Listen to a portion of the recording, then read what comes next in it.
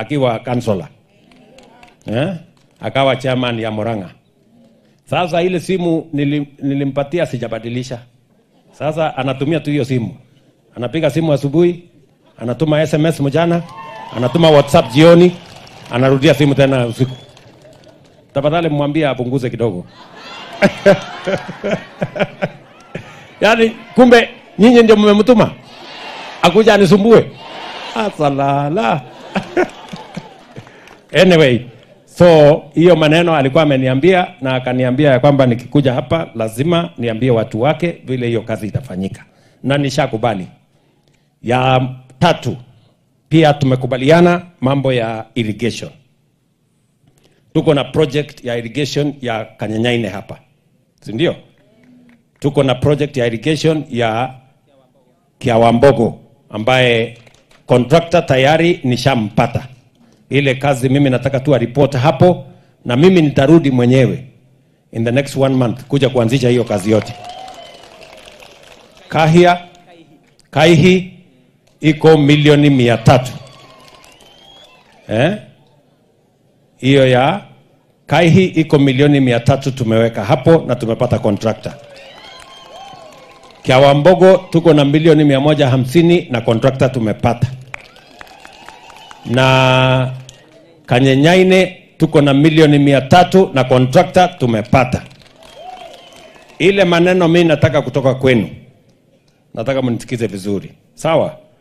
Hiyo maji yote nimesema karibu shilingi milioni 800 ambaye 900 karibu ya hapa Kangema. Hiyo kazi tutafanya. Lakini pia na nyinyi nataka mnipatie ahadi. Kwa sababu hiyo maji tunaweka ya irrigation ni ya kuzalisha chakula. Nataka mnihakikishia kwamba mtanisaidia kuzalisha chakula. Mtanisaidia hapo? Ndio tuondoe njaa kwa Kenya. Si ndio? Si mnajua kuna watu wananibalianga masufuria huko Nairobi kwa barabara na kuzunguka na maandamano. Na nilishawaambia hii maandamano na sufuria kwa kichwa haiwezi kupunguza gharama ya chakula.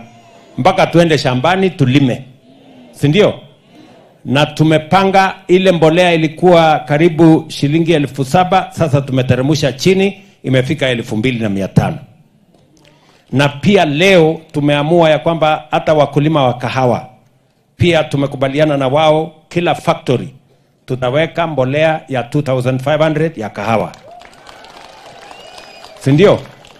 Mkulima apatane na mbolea pale alipie kwa bei ya chini. Kuna watu wengine wanasema hakuna mbolea subsidized ya kahawa kwa wakulima. That is a lie. We want to make sure that fertilizer is available to all our farmers. Wakulima wa kahawa, wakulima wa chai, wa ngano, wa mahindi, wa mimea zile zingine zote, kwa sababu tunataka kuinua kilimo, ipatikane chakula ya kutosha na ili tufukuze njaa katika taifa letu la Kenya. Mimi nawashukuru kwanza watu wa Murang'a, nyinyi ni mashujaa kwa sababu Murang'a ni food surplus county. Yaani mnazalisha chakula mpaka mnatusaidia kulisha Wakenya wengine. Mimi nawashukuru sana. Na muendelee na hiyo kazi kwa sababu Kenya sasa tunanunua chakula kutoka nje. Imagine. Ati tunatumia bilioni 500 kila mwaka kununua mahindi, ngano, mchele, sijui edible oil, sijui nini kutoka nchi zingine. Tumeamua kwamba kama serikali badala ya kutumia pesa ya Kenya kununua chakula kutoka wakulima wa nchi zingine, wacha tusaidie wakulima wetu wa Kenya wazalishe chakula ili hiyo pesa bilioni 500 badala ya kulipa wale tulipe wakulima wetu hapa Kenya. Ama nyinyi mnataka tuendelee kuagiza chakula kutoka nje? Si tulipe wakulima wetu wazalishe chakula hapa Kenya. So ndio mimi nataka niulize wakulima wa Kenya. We cannot continue to import food in our country when we can grow that food in Kenya. So mahali tutapata nafasi ya kusaidiana na nyinyi, tuwe na irrigation kama ile nimetangaza hapa, ni ya kuzalisha chakula. Ndio tuweze kufukuza njaa na tuweze kuweka mapato na pesa kwa mifuko ya wakulima na wananchi wa taifa letu la Kenya. So munanipatia hakikisho watu wa Kangema kwamba tukifanya irrigation ya Kenyanyaine, ile ya Kaihi na ile ya Kiambogo, nyinyi mtanisaidia kusalisha chakula? Na sio ya bure, tutakuja kununua, si ndio? Na muweke pesa kwa mfuko ndio tuweze kusonga mbele. Tumekubaliana? So hiyo program mimi nitarudia. Vile vile tuko na program niliwaambia ya kwamba soko pia tutajenga. Hapa Murang'a tunajenga soko 13 mpya. Hapa Kangema tumeadvertise soko 2 tayari, si ndio? Karogia na Gakera. Karogia na Gakera. Hiyo soko 2 nimeweka milioni 100 ya kutengeneza hizo soko 2. Na tayari itaanza kujengwa kabla ya mwisho wa mwezi ujao. Na mimi nimesema hiyo soko ikamilike within 6 months. Iwe imekuwa tayari. Ndio tuweze, unajua kwa hiyo soko tunataka pia tuweke cold rooms. Ndio tusiwe tunapoteza chakula. Kwa sababu tunataka chakula inawekwa kwa fridge mzuri, inapatikana next day, inaweza kuuzwa tena. Hatutaki chakula tena ipotee. Ile imezalishwa alafu inakuja sokoni, kwa sababu hakuna cold room facility, inakuja inaharibika. So we are going to manage that and we are going to work together. Tumekubaliana watu wa Murang'a? Vile vile hapa Murang'a mnajua tulisimama hapa tukawaambia tutakuwa na program ya kupanga ajira ya hawa vijana. Tuko na vijana wengi Kenya. Tuko na kila boma iko na vijana 2 3 wamemaliza shule lakini hawana kazi. Ni kweli ama si kweli? Na lazima tuwe na mpango.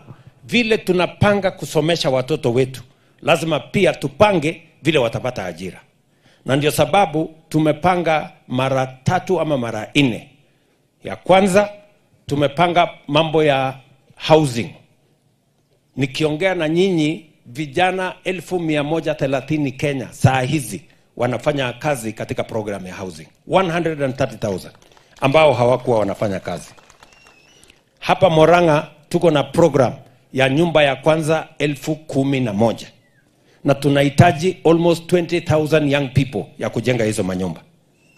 Kesho nitakuwa Kandara kuanzisha hiyo program ya housing ya hapa Murang'a.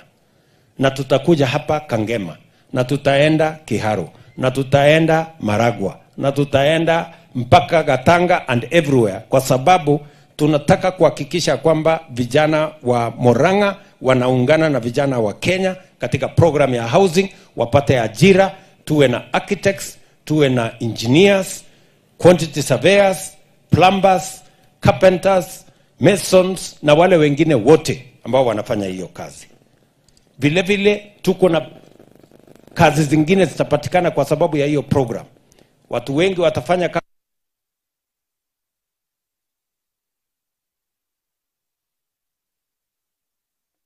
kwa Kware, transporters hapa katikati, wafanyabiashara wa hardware hapa katikati, ndio tuweze kuamsha uchumi wa taifa letu la Kenya.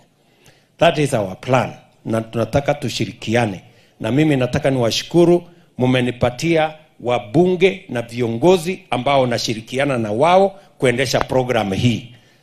Kesho watakuwa bunge wakipitisha ile sheria ya housing ambayo makoti yetu walisema tupitishe. So they will be in parliament tomorrow kupitisha ya program. Ndio hii program ya housing isiwe tena na kisirani, na isiwe tena na mambo ya kusumbuana na mambo ya kuvutana. Vijana wetu wapate ajira, tujenge manyumba na tuhakikisha kwamba Kenya inasonga mbele. Tumekubaliana jamani? Ya pili, niliwauliza munipatie shamba hapa Del Monte. Mimi nataka nimshukuru governor wenu na county government ya hapa Murang'a. Asante sana bwana governor. Wametupatia shamba. Nimeweka pale tayari milioni 500 ya kutengeneza hiyo mahali, kwa sababu tunataka special economic zone. Mahali tutatengeneza mahali ya viwanda, ndio tuweze kuzalisha ajira ya hawa vijana na tupate mali ya kuexport kutoka Kenya. So hiyo program is already ready. We have already a contractor on site ya kufanya hiyo kazi, na hiyo itakuwa ni ya manufaa makubwa kwa watu wa Murang'a, because we are going to have a special economic zone that is going to help us with the employment of young people, with creating products for export and making sure that we grow the economy of Kenya.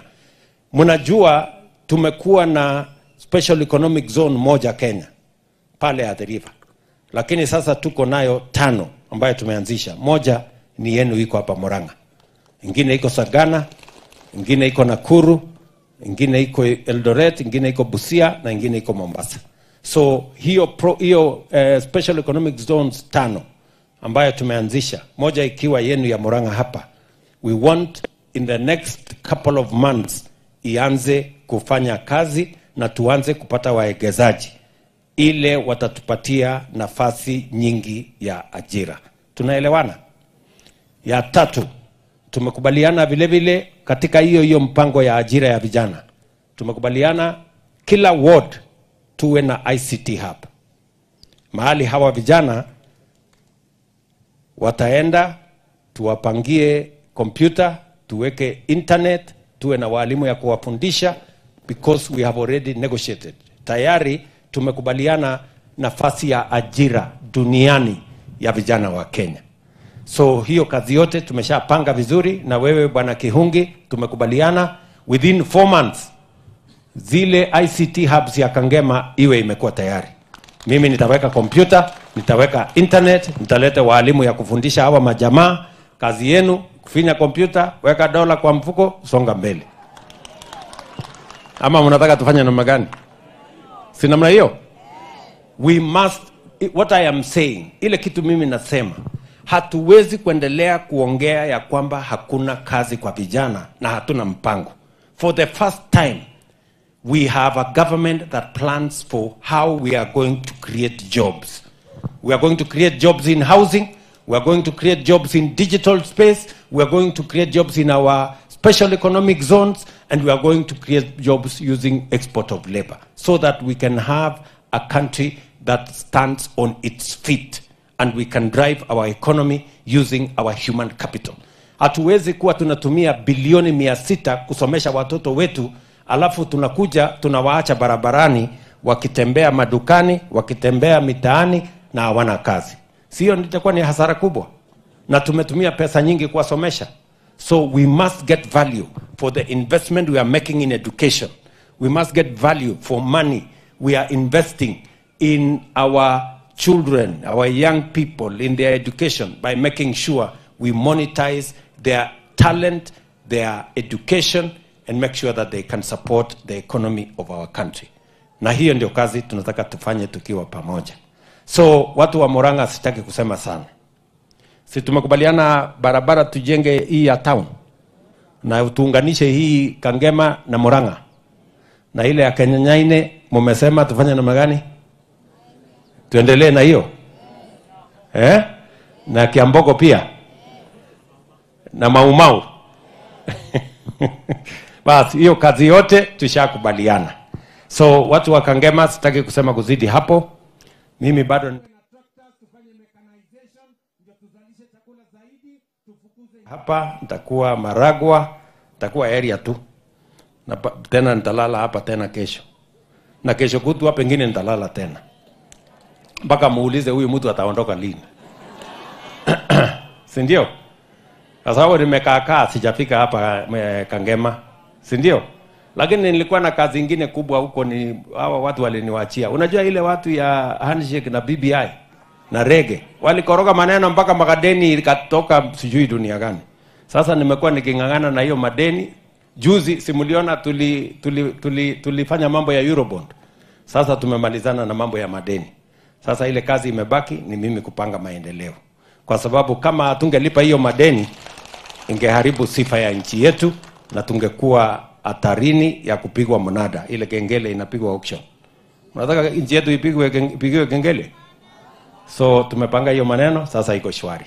So asanteni sana watu wa Kangema, mimi nimefurahi kufika hapa. Kuna mtu anataka kunipatia kuku pale. So mimi nitajipanga na hiyo kuku yako, usijali. Unajua mimi ni mtu ya kuku, si ndio? Niko na kuku kiasi, na mimi nauza hata mpaka mayai, so msinitishe sana na kuku. Mimi najua hiyo kazi sana, si ndio? Na niko na kuku si kidogo, niko na kuku mingi sana, ikiwaambia mtashangaa. So otherwise, asante sana. Wacha nimuite rafiki yangu mungwana ambaye mlinipatia, ninafanya kazi na yeye, anaitwa Rigathi Gachagua. Mnamjua huyu mungwana? Huyu Rigathi Gachagua aka Rigiji. Basi Rigiji, salimia watu wa Kangema. Asante sana Mheshimiwa Rais. Andu akangema muriega.